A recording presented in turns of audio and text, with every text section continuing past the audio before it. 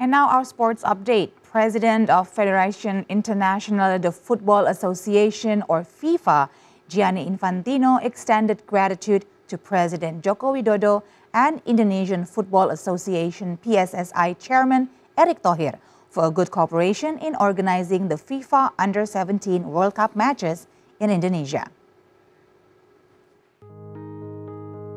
Through a post on his personal Instagram account, FIFA President Gianni Infantino on Wednesday said he thanked President Joko Widodo and PSSI Chairman Erick Thohir for a good preparation ahead of the Under-17 World Cup tournament. Infantino says Indonesia has shown its strong commitment as the host of the tournament. The Under-17 World Cup will be held at 4 stadiums in 4 cities in Indonesia, namely Jakarta International Stadium in Jakarta, Sijalak Harupat Stadium in Bandung, Manahan Stadium in Surakarta, Central Java, and Bung Tomo Sports Complex Stadium in Surabaya, East Java. The opening ceremony will be held at Bung Tomo Stadium in Surabaya on Friday.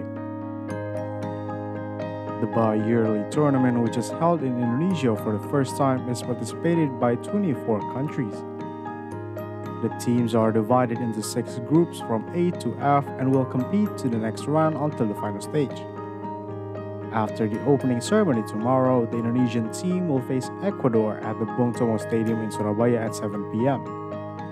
Gianni Infantino of FIFA said on his Instagram post that he hopes for a successful event until it ends on December 2.